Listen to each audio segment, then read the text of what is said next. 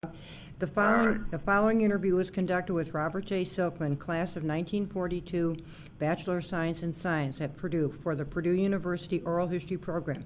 It took place on Wednesday, May 11th, 2011, Stewart Center by phone. Good afternoon, Bob Silkman, and we really appreciate the opportunity to have a little conversation. Good. It's good to talk to you. Okay, thanks. Let's start out. Tell us where and when you were born, your parents and siblings in early years. Fine. In July 31, 1921, I was born in Boston, and I have no siblings. My mother and dad have gone. My father was born in England. He came here when he was 4 years old. I think it was 1894. My mother was here, and as I said, I have no siblings. Now, what else did you want to know? Well, tell us, what did your father do, and tell us about grade school, and then from there go to high school. What was high school like? All right, my dad was in the circulation business with the Boston American and the Daily Record. And then I went to grade school. If you have enough stuff so far? Yeah, you're doing fine. All right, then I went to grade school in Dorchester, part of Boston, and then to school from the 4th to the 8th grade, and then I went to Memorial High School, then I went to Boston Latin School and had a postgraduate school there, and then matriculated to Purdue. Okay. And I left home here. It was, I think, around Labor Day of 1939. Okay. How did you happen to select Purdue? I was smart. Oh, okay. Did you have a friend that had gone here, or? That's quite a distance. I had a friend. Okay. And it was probably the best thing I ever did. Sure. I almost went to the University of Vermont. Okay. And never heard from them. Apparently they lost all my records, and that was a blessed event for me. But then I got to Purdue. Okay. Let me ask a couple questions about high school. Were there any student organizations, and what was your program? Was it college prep, or what sort of program? Yeah, we had, in that time, we had college prep course. Okay. And we had to take languages. And I took French, excuse me, in the 7th and 8th grade, and that counted as 1 year. Okay. And then I had 4 years of Latin. It wouldn't let me take biology because that was considered not in the proper prep course. And that was the only thing I think I really liked. Sure, okay. And then 4 years of English, 4 years of math, and so forth and so on. Okay, all righty. Well, let's talk about coming to Purdue. How did you come? Did you come by train, and did your parents come with you when you? No, okay. I came all by myself. Okay.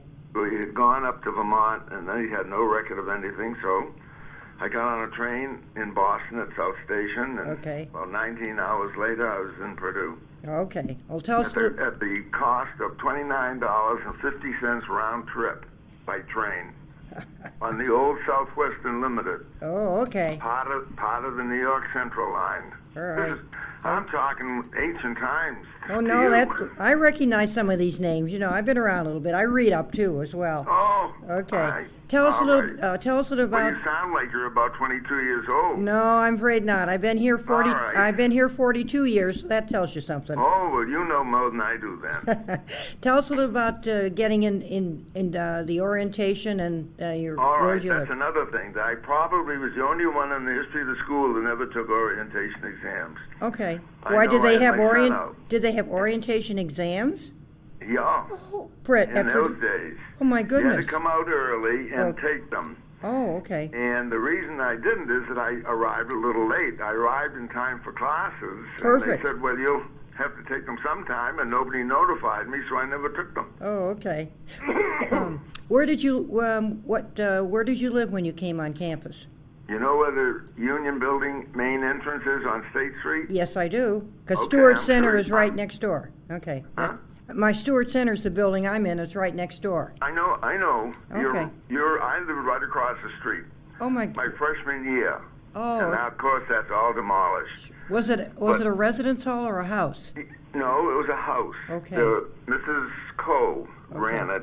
Okay. She employed her husband. Oh, okay. And I found a bulletin board with that address on it and went over, and I got to stay there for the year. Okay. There were about 35 of us. Okay. Did that include... Including Bob Height, who is a classmate of mine, my best friend, and till this day, and he's in Erie, Pennsylvania. And he was from Maine, up in Reedfield, so that was a natural conglomerate for me. Sure, okay. Did that include meals? Did you meals were served? We had meals there, except on Saturday and Sunday. We Sure. didn't have any meals. Okay, all righty. Well, tell us about I think it was $35 a month, but I'm not sure. Okay. Tell us about the first year, and what was the campus like?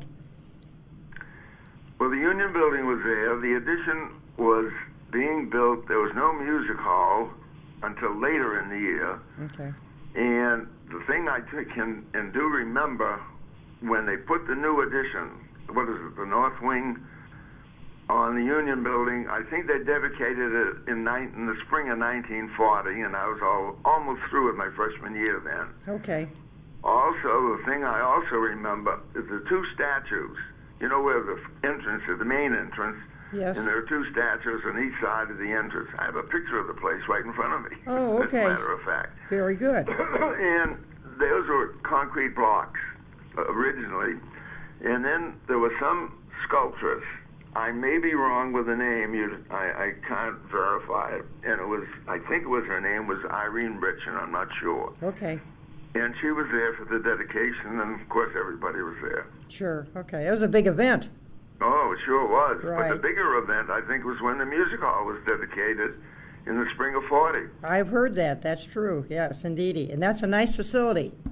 Oh, I don't think there's anything better. Right. Well, of course, there's a little competition with Radio City Music Hall. A few seats one way or the other. I was going to mention that. Yeah. I think that Purdue knocked off 100 or 200 seats. So that Radio City could still say they were the largest. I'm serious. Well, could be. A little competition there.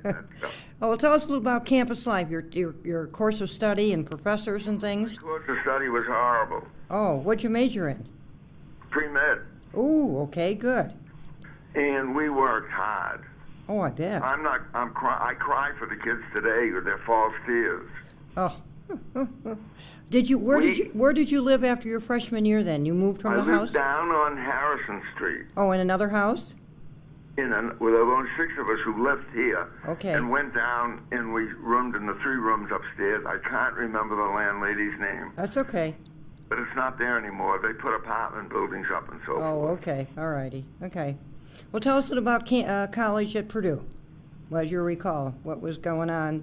It was during the war, right? Well, not originally. No, when you first came, not until 41. When I first came, it was 39, September 3rd. The war started, but we weren't in it. Sure, that's right. Okay. Right. And life was good. Uh-huh. We didn't participate too much.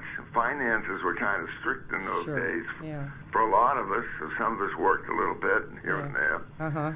And school took up a lot of time. Oh, sure. I don't know if you remember, we had to have 147 semester hours credit to graduate. Oh, okay. All right. And we always used to make fun of all the other schools with their 120, which Purdue requires now, I know. Mm-hmm. That's correct. Yeah, they made some I change. had lab courses, and I'd take German and English and so forth. And math, and I had to take government. Government was very good. It was good and bad. The good part is I liked it anyway. Mm-hmm. The other courses are all pre-med, chem and biology and stuff. Okay. And we had Professor Charles Murphy.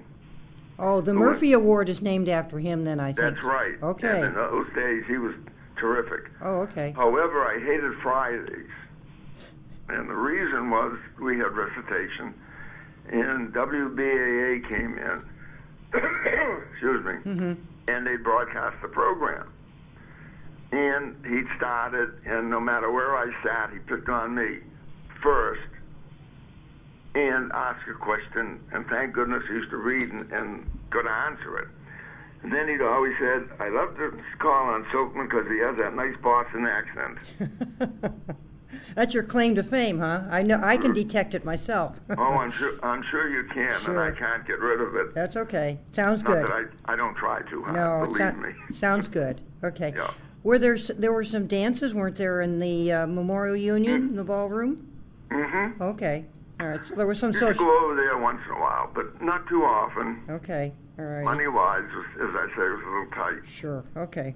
What'd you do in the summers then? Did you go home and stay at home during the summer? No, I'd come home and I'd be at home about 3 or 4 days, and I'd go up to Kennebunk, Maine, Kennebunkport, Oh, okay. where President Bush has his house. Oh, okay. And I used to deliver stuff in there. Oh, okay. But I only got as far as the kitchen. Oh, okay. All right. Did you My work? son-in-law got in much further because he was Secret Service, and he used to help and guard him. Oh, okay. So we always kidded about it. Did you have a? Go ahead. Sorry. And then I just go around and load up trucks and all that sort of stuff. Okay. And they all went. It was all marketing. It was a kind of an exclusive store in those days. Okay. And they took care of the hotels and so forth. Okay. So then I'd come home. I'd be home 3 or 4 days and go back to school. Did you take the train back as well, back and forth? From Kennebunkport? No, from Boston back to Purdue. Did you take the train? Oh yeah. Okay. Yeah. Okay. All righty. A couple of times, Bob Height and I hitchhiked. Oh well. Oh my goodness. Were you successful? Oh, no problem. Oh. Well, Not in those days. yeah, it was easy, right? I had an old big old suitcase with a great big Purdue with the old seal on it, and that used to help us get rides.